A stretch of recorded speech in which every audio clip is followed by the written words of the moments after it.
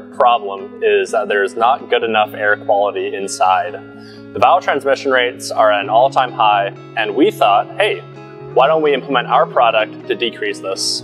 So what we did was we installed a Ventum unit at this location.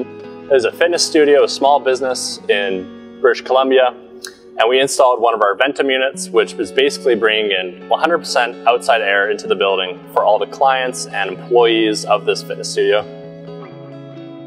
Yeah, especially through the COVID time.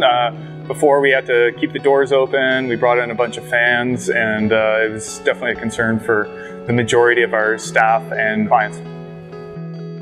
Installation was very easy. We were very hands-off on the project. The project managers did a great job and were able to schedule the installation around our timing and had zero impact on our clientele.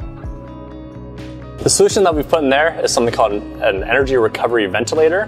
What it's doing is it's taking fresh outdoor air, it's putting it into the building, and it's using the existing air inside to recover energy and actually exhaust it to the outside. And it makes it so that we have to use less energy.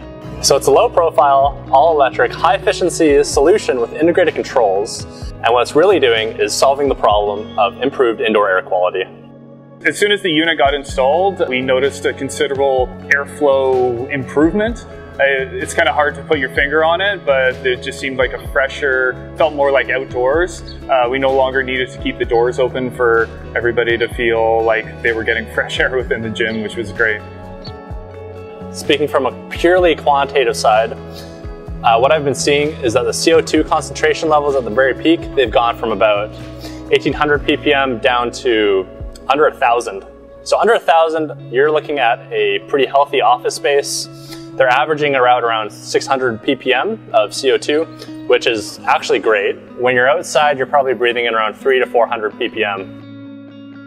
It's a no-brainer to improve the air quality within the facility, and especially as you let your clients know that you're making those improvements, they understand that you're taking the health and safety of them as an utmost importance to them, which is key for that client retention and trust that you need to build with your clientele.